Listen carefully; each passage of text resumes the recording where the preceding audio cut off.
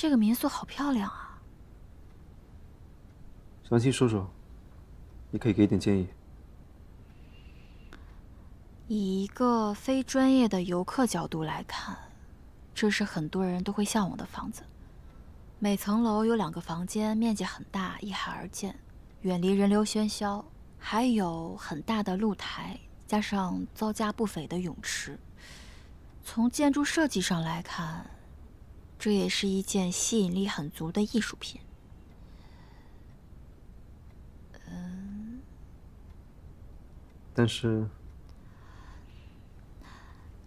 但是，我们很多人是负担不起这样的民宿的。我们逃离都市的理由很简单，放松。或许是一群人坐在一起谈天说地，又或许是想在海边走走，晚上有一个安心的家。我想 ，like 的宗旨也是希望客人能由衷的 like 这个短期陪伴他的居所。你干嘛这么看着我？好奇伤心，怎么才让你挑大梁？要不是你故意为难我，让我当民宿的主负责人，我估计还没有挑大梁的机会。我怎么就故意的？我先来公司一向分明。鬼才信！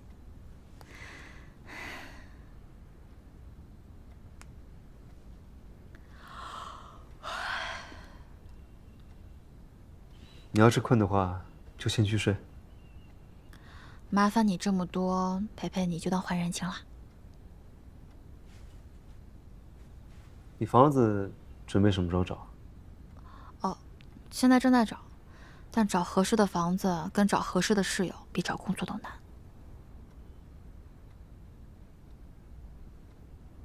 你觉得你妈住的那个房间怎么样？挺好的呀，你没看我妈住的有多舒服。你觉得我怎么样？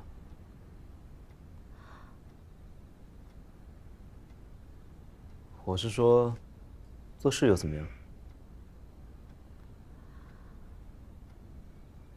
我平时出差多，某方没人照顾，交给别人我也不放心。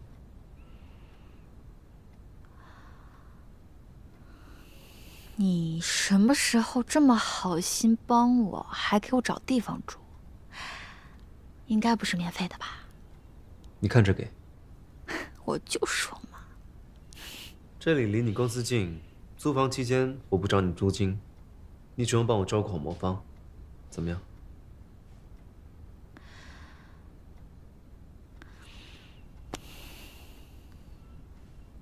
这么划算的生意，笨蛋才不做。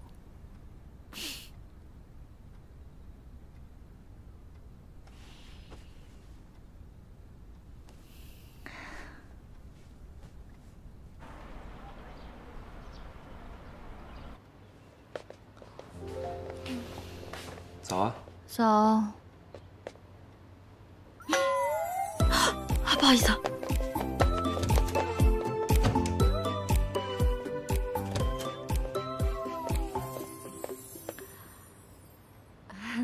我睡迷糊了，我还以为是我家。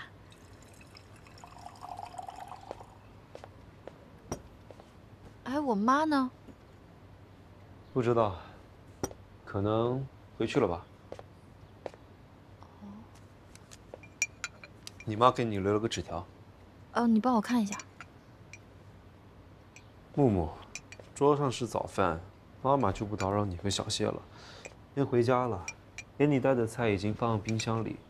如果找不到合适的室友，我看小谢不错，和他住妈也放心。但你们俩，我们俩什么？怎么不念了？继续念啊。没什么。什么没什么？我看看。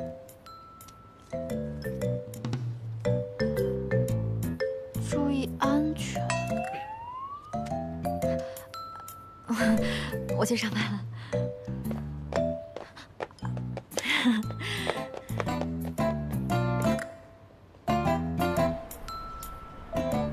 什么时候搬家？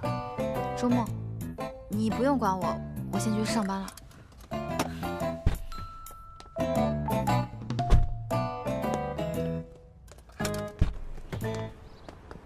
许墨。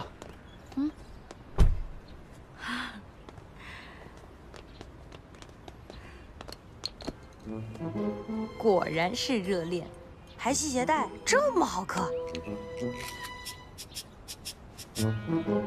谢谢啊，那我先走了。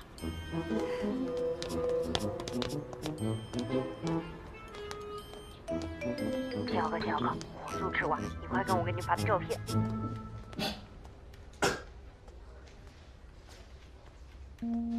组长，分享给你一个劲爆的消息。什么？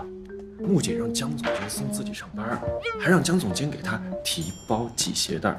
江总监可听话了。真假的？真的呀。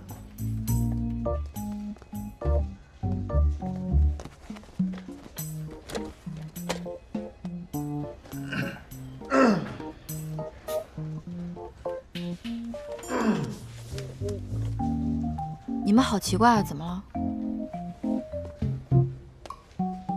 小许啊，听说现在在家说一不二啊，那让江总监往东不敢往西啊。他跟我装什么都知道了。哎呀，演真像，哎呀，演技还有待精进。你的同事这个话说的还是保守，要是我肯定说谢时妻管严，说你御夫有术。你少发散思维了，饶了我吧。那你什么时候搬谢时家里去？正在收拾，明天周末，明天搬。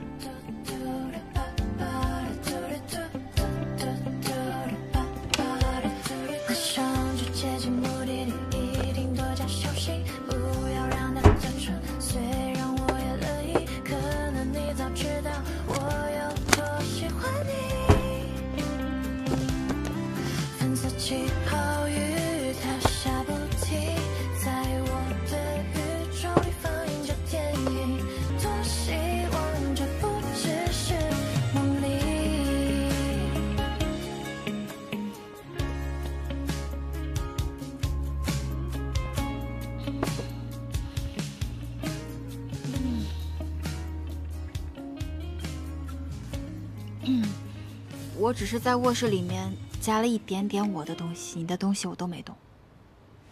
你不用紧张，这以后就是你家。唉，以前都是跟女生住在一起，我第一次跟男生同居。哦，不是，是合租。魔方好乖呀，姐姐最喜欢小女生了。他是男生。姐姐最喜欢小男生了，最喜欢魔方了。哎，他为什么叫魔方啊？因为你喜欢魔方吗？你知道动物建筑师吗？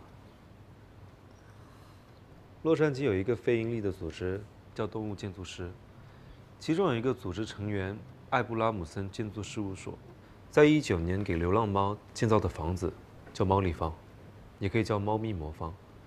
我很喜欢这个创意。从你嘴里听到“喜欢”这2个字，还真是难得。有吗？